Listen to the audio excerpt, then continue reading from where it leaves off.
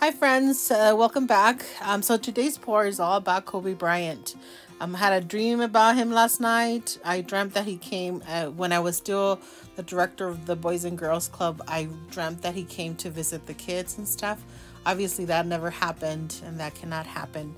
But so I've been thinking about him. So today's pour is all about him. So I'm going to be using Brilliant Purple by Liquitex Basics, Dioxazine Purple by Golden, Silver by Master's Touch, and Liquitex Basics Titanium White with a tiny bit of the Golden Light Phthalo Green, and also Cadmium Yellow, Liquitex Basics Cadmium Yellow Medium Hue.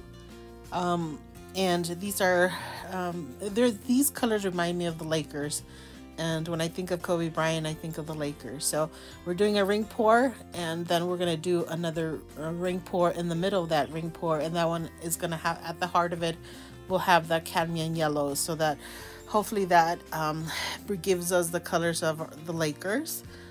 And you know, like I said, I think subconsciously I've been thinking about Kobe Bryant because the anniversary of his death is coming up, and or maybe they were talking about it on the news while I had the TV on and maybe I was asleep. I'm not sure what happened, but it was so vivid, and I just thought, oh, you know, I needed to do something to thank him for a life well led, for leaving a legacy of as a champion, but then also just as a very good person. He went to visit a lot of kids in the LA area, so I know that he actually did what I thought he was doing, but he didn't go to the Central Coast. So I know that he didn't visit our kids in the Monterey area, but nonetheless, I think he was a great person, a great basketball player, and unfortunately his life was cut way too short. I can only imagine what he would have done had he been able to live his full life. So sending prayers for his soul, and also for his wife and kids who remain here. And I know that his wife, you know, when she forgave him for the cheating and stuff like that, I was like, ooh, what? But you know, she loved him, so now she's raising their kids, and she's doing a fantastic job. So anyhow, so here's the pour.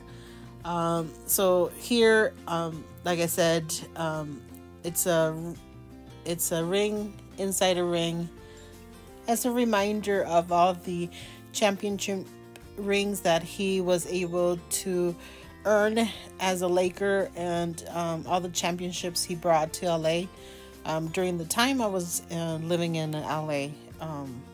So go Lakers, right? All right, so let's take a look at this pour.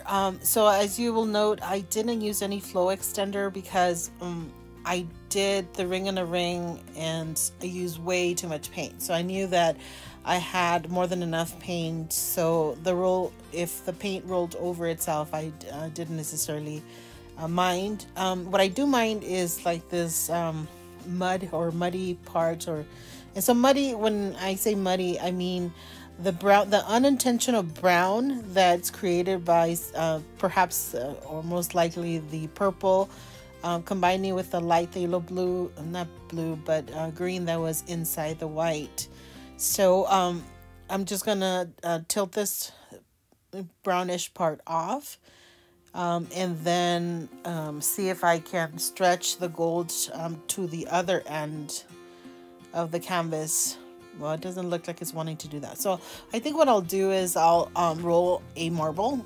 So lately I've been embellishing my pours by rolling a marble. I watched Mina Villegas do that with one of her pieces.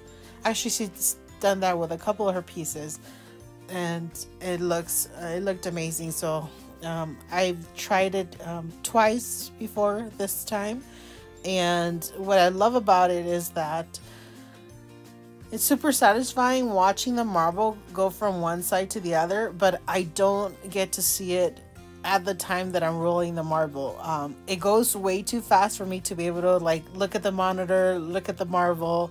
So all I do is basically just try to maintain the marble on the canvas and not let it drop.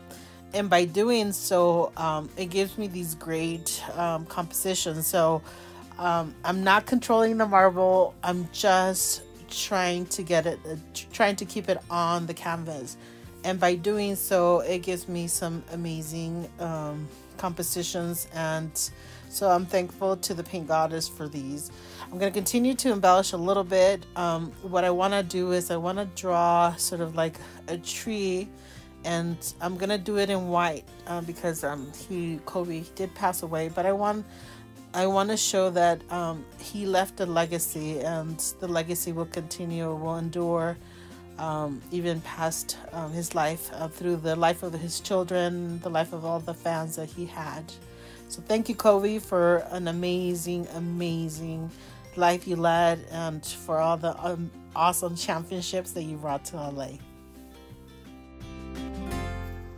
This is the dry results. Look beautiful. I think because I used for the base, I used the Artist Lock White.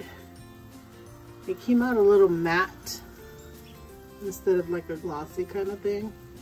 But as soon as I varnish it, it'll bring out the colors. But look at this, it's just stunning. And this is, once again, I was inspired by Kobe and his life as an athlete, and then also off the court. And his anniversary of his death, I think, is coming up. That's probably why I was thinking about him. I'm not sure why I was thinking about him, but yeah. So the tree signifies sort of like the roots that he left. So yeah, go Lakers. Thank you so much, friends, for watching till the end. I really do appreciate all your support.